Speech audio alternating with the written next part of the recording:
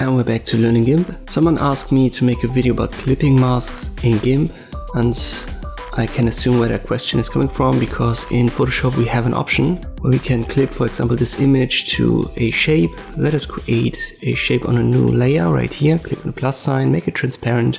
I'll call it shape. And I'll put this layer to top for now, so it's on top of our image. I use a selection tool, left click drag, use the paint bucket tool, left click on it, it's black now. So now we just have a shape that we're going to use. I'll press Shift Ctrl A to deselect. And now if we put the image on top like this, there's an easy option in Photoshop where you right click and then set a clipping mask, which is going to clip the image to the object, in our case this ellipse. But this function doesn't exist in Gimp. In Gimp we have to do it differently. But first let me make the image invisible, and then I right click on the shape layer right here. Afterwards I use Alpha to Selection, which is going to select the shape. Let me make the image visible again, and now I right click here and use Add Layer Mask. Now set it to Selection and click on Add.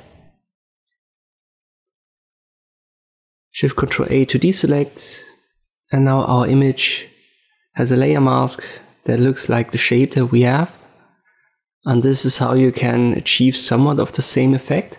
It works on shapes and also on text. So let me create a text just to show you this. I delete the layer mask here, right click, delete.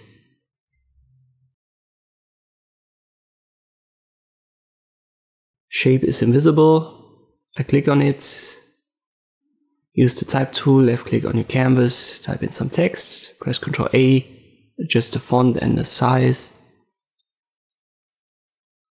And I use the move tool to put it somewhat in center. Now I want to clip the image to my text, so right click on the text, Alpha to Selection, which is going to select the outlines of the text.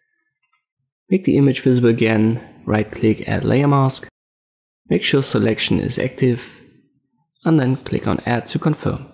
Shift Ctrl A to deselect, and now the image is inside of the text.